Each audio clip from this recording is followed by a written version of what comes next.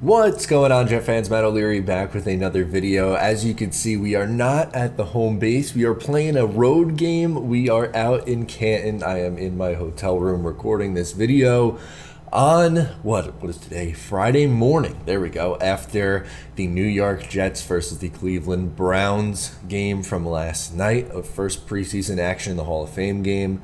Super excited to be out here. Got to meet some Jet fans yesterday. Expect to meet some Jet fans tonight at our little event at Jersey. So if you're watching this and somehow here and you're going, oh, I'm looking for something to do today, come out to Jersey's in Belden. We're really looking forward to that.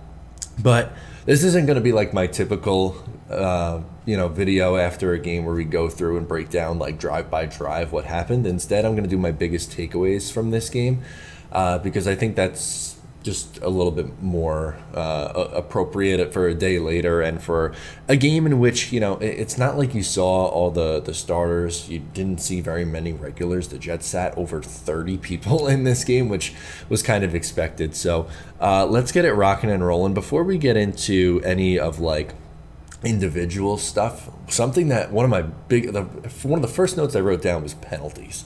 There were a ton of penalties in this game. 12 for the Jets, 10 for the Cleveland Browns.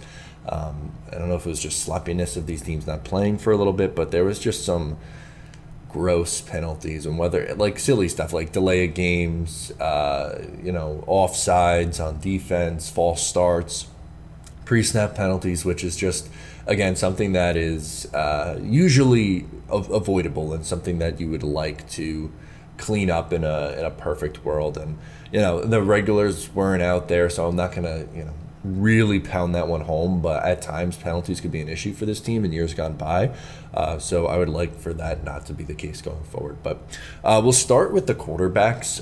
Zach Wilson started the game. I thought he looked okay. There was a really nice moment, which was the deep ball that he threw. Really nice play. He finished 3 of 5 for 65 yards. There was on third down, he kind of fell scrambling. I wish he didn't, and picked up that first down to extend the drive. But there was some good, there was some bad. He missed a third down throw a little high and outside, and just I wish they were able to sustain drives a little bit better. They were given some good field position a couple of times, and they kind of just ended up settling for twice. He yielded 6 points, I believe Zach Wilson did. But really, the highlight was the throw on the sideline up the left side. That was a nice look. I was happy for that. I got a nice cheer. But overall, I thought it was okay. I thought he looked okay. Was it stellar? I wouldn't say he was fantastic. I don't think he stunk. I thought he was pretty good. As for Tim Boyle and Chris Streveler, now those two did not look very good. Tim Boyle was 6 of 11 for 61 yards. Streveler 1 of 7 for 9 yards. Streveler really struggled throwing the football. He was very erratic throwing the ball. He's maybe going to be a practice squad player.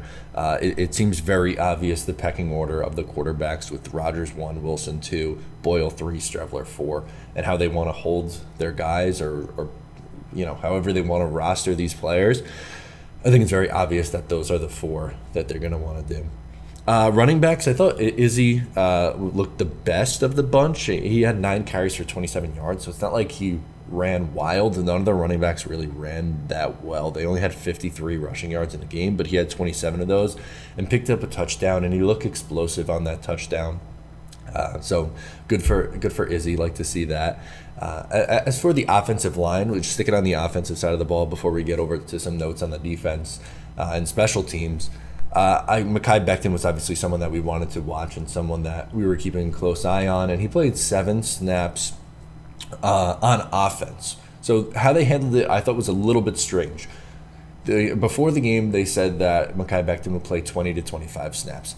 He played 7, but then they would put him in on special teams, so like on field goals or on punts. Like they would have him out there, playing offensive line for extra point, like in those situations. And maybe they're just trying to get him in contact, and that's how they got his snap total up. But I expected him to get a little bit more run. But from what we did see, I thought he looked pretty good. I thought Mekhi Becton looked pretty good. He was throwing guys around, and granted, this is he was going up against the second or third team Cleveland Browns defense, so keep that in mind when you're going through this. But he was noticeable, and I thought he was solid. Joe Timmon, same thing. He's right now listed as the third string on the offensive line. He had a ton of snaps, but I thought he held his own. He played well. The quarterbacks had pockets. It wasn't really like the pocket was breaking down a ton. I thought the offensive line played really solid last night against the Cleveland Browns. As for, we'll do receivers and tight ends quick. Malik Taylor had the one catch for 57 yards. That was the big one. Brownlee, someone we were trying to keep a close eye on, 2 catches, 17 yards. Didn't really have a ton. He was targeted 5 times, but Strevler missed him a couple times, and there was one jump ball that he wasn't able to come down with. It was pretty good coverage on the play, but 2 for 17. Not really a huge day, but doing what he does at that point. Let's talk about on the defense. A couple things for me on the defense stood out. First and foremost, Trey Dean had 8 tackles. He was all over the football field. So he is someone who's obviously fighting for a roster spot, and I thought he looked really good. Jamian Sherwood, the linebacker 3, now officially, as Quan Alexander is no longer a New York Jet. He is a Pittsburgh Steeler. Jamian Sherwood forced a fumble, had 5 tackles. He was someone who I thought was excellent last night. Again, you can take it with a grain of salt going up against backups, but the Jets felt comfortable with his development, and I thought, with his play, was showing how far along he's come. He transitioned from safety to linebacker, so it was always going to take a little bit, but I thought he looked good. Will McDonald and Bryce Huff, both those guys were very, very noticeable. Will McDonald had 3 tackles. He did not have a sack. But there were a couple points where he was getting pressures in the backfield. His spin move was on display. He looked fast coming off the edge. That I really did like to see. And Bryce Huff finished with a sack on the first drive. So that really wasn't all too surprising, because we see Bryce Huff do that pretty constantly. You put him in on 3rd and long situations. You let him get after the quarterback. That's what he does. Now, I didn't love how long both those guys played.